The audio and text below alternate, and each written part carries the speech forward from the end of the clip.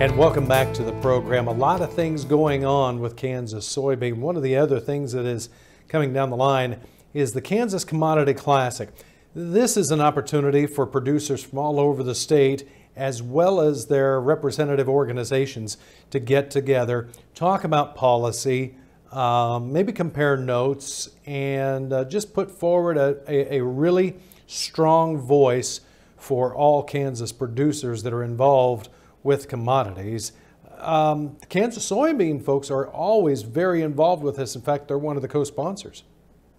Yes, we are. And this is something that, there for several years, it was just the wheat growers, corn growers, and sorghum, and they invited us to wanting to know if we wanted to be involved with this. And he said, yeah, sure, we'd be glad to be involved with the Kansas Commodity Classic because it's just a great time. And like you mentioned, it's a good time for networking and do some, a little bit of work with our other organizations, the corn growers, sorghum growers, and the wheat growers, and kind of, so we're all on the same page because they have some of the same issues that we have, and it's kind of a collective voice that we can, talk about things, how we want to go, whether it's the Farm Bill or, getting some of these trade deals signed like the USMCA, and it's just a really good event that's going to be happening at the end of January.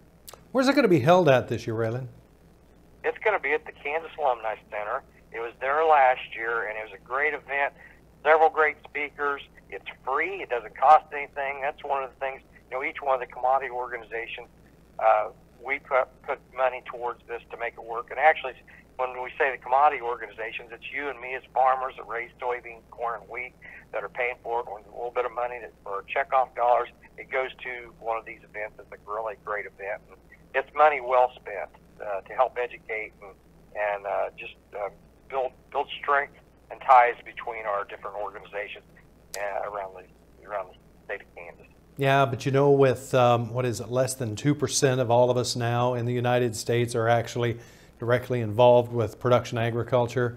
We are outnumbered and we're outvoted, and we need to have a united front so that when we stand up and say we need this, or hey, don't do that, that will hurt our bottom line, or that will hurt our opportunity to pass on our legacy to our children.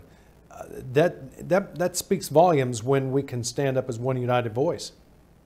It really is, and that's I've been to Washington D.C. and worked in our state house in Topeka several times, and our representatives, they always ask, so okay, what do the corn growers think about this? And 98% of the time we're always on the same page, and we can talk the same language, and once in a while there's a little bit of a difference, but we always come together at the end of the day.